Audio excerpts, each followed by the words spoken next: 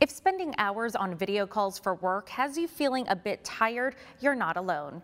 In our health headlines this week, a new study dives into the term Zoom fatigue.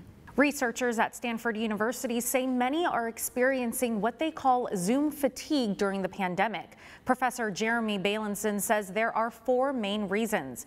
Excessive close-up eye contact, less ability to move around during long calls, being forced to interpret nonverbal cues during video chats, and seeing yourself on screen for hours. If someone is following around your place of work with a mirror, that would make no sense at all. Yet, for video conferences, we're showing our real-time image constantly. And what the research shows is that this is fatiguing, this is draining, and it causes us to get stressed and have negative affect over time. Dr. Bailenson recommends hiding your screen on a video conference so the focus is on the person talking, not you. He also recommends not every call needs to be on camera.